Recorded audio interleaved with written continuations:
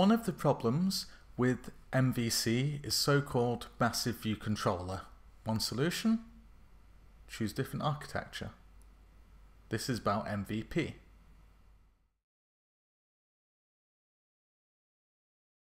So one of the things that MVP can do for us is more loosely couple our view and the model. One way of doing that is to create an interface between what's called here the presenter and the view. So this architecture is going to look slightly different in nature than the MVC that many people are used to. So the idea of this is just going to create a very simple table, and also there's a button on here, and then we can go to a detail screen. So it's a very, very simple application just to describe the MVP architecture in a very simple form. So we're creating this programmatically. So here on the screen, we set up the window scene and the window. This is normal stuff. And we set up a root navigation controller, which is just the main navigation controller that everything's situated in. So we set up a container, which is this dependency factory, and we can initialize it with some dependencies, and a network class would be an excellent thing to put in there, but this particular implementation doesn't have any dependencies, so I've just used that basic initializer. We have the coordinator, which is making the initial coordinator from that dependency factory, which in this case is going to be the menu view controller. And then we call start on the coordinator and feed in that root navigation controller, which is important because we might have an implementation where we have multiple navigation controllers. So you need to keep a reference to the one that you want to keep the reference to. And we set it as a root view controller, which is all fine. So the dependency factory, this is where we're creating, say, that initial view controller. So view controller is just a normal view controller class. We'll look at the details of that in a minute. The presenter needs to know about the coordinator and know about the view controller. And the issue is the view controller also needs to know about the presenter. So that's where this extra function comes from that we're calling and feeding in a link to the presenter. And then we return that view controller. So similarly, we have one of these with the detail view controller. And here we're injecting the dependency. Nothing particularly exciting is going on here. The initial coordinator is just a project coordinator, which brings me on to the coordinator. So it has to conform to these protocols. An abstract coordinator manages its children. This is not used in this particular project, but it could be, so it's good to have it in there. Then we've got a root coordinator, which is just starting the process off with our chosen UI navigation controller, which we spoke about because some projects might have multiple UI navigation controllers, but our root coordinator only deals with one. And our project coordinator itself, what's it doing?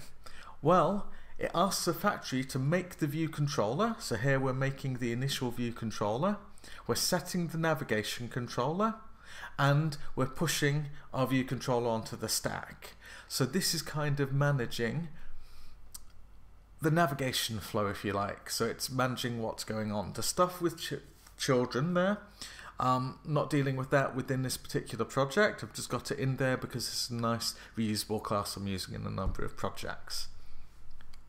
So the menu view controller itself,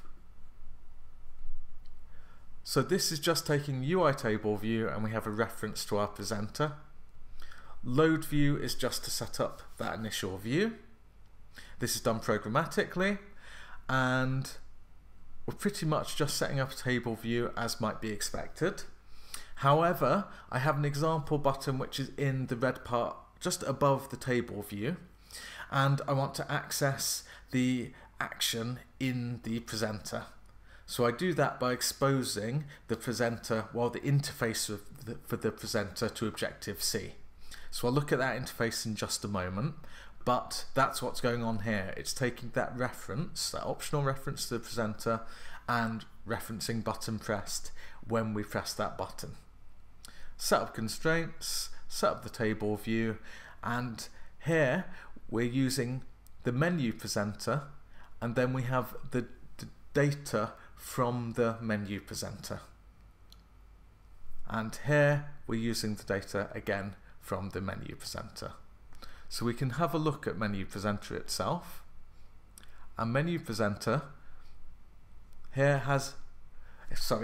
it conforms to the protocol menu presenter protocol, which has some data which is get, so it can't be set, so the presenter itself is responsible for its own data. This is the function which is kicked off when the button is pressed, and the whole protocol here is exposed to Objective-C, which means that this function can be used in the action for the UI button.